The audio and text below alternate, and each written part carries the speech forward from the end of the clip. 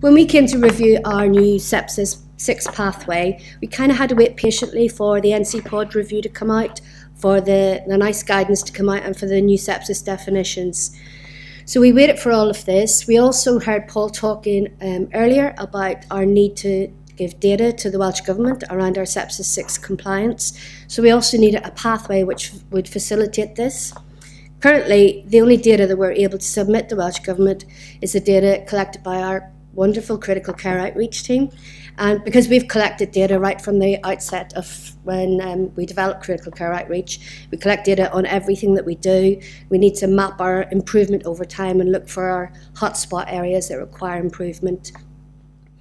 The Welsh Government, the Health Minister, announced this morning about his desire to set up a sepsis registry for Wales. And again, this will rely on robust data, and it will rely on the data that we provide. So with all that in mind, we looked at currently the national data that comes out is our ICD-10 codes around mortality data. And I thought it would be just interesting to show you 2 slides on this. This is our UHW mortality data, and it shows really great improvement of mortality. It's down to 18%. I think the national mortality for Wales, Paul, is around about 22%. And I think Scottish Government announced this morning their mortality overall is about 21%. So in UHW, we're doing really well. We can see when news was introduced, and we can see when critical care outreach was also introduced in UHW. In Llandoch, not doing so well. Our mortality has remained at 33%, quite static over the years. Both hospitals have news introduced, but only one has critical care outreach. And I firmly believe that the education provided by our outreach team is phenomenal, and we know this from our data. So we've developed a pathway which is going to help, I think, improve our data collection. It's going to help improve our compliance with Sepsis 6. The first half of the pathway, this is based on the UK Sepsis Trust red flag sepsis.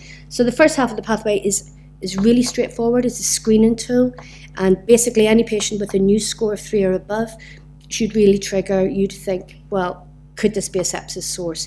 And takes you right through to, if one red flag is present, to go straight onto the Sepsis 6 pathway. The other side of the pathway is the amber pathway. So it's for those patients who don't fulfill red flag sepsis, but they're still patients that you feel are quite ill, and they need you to keep a firm eye on. The difference in this pathway is that it has a sticker, and this will go into the patient's notes. The difficulty with our previous pathways is they were poorly filled out. They kept getting lost. So I know we like stickers. We like stickers that are there in the patient's notes that make it easy for us to collect our data.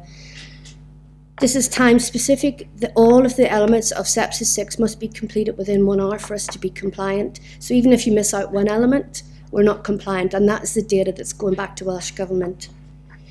And to please our microbiologists, we've included an antimicrobial sticker. So our team, in terms of outreach, will review the patient after 48 hours to determine whether they're on the correct antibiotics.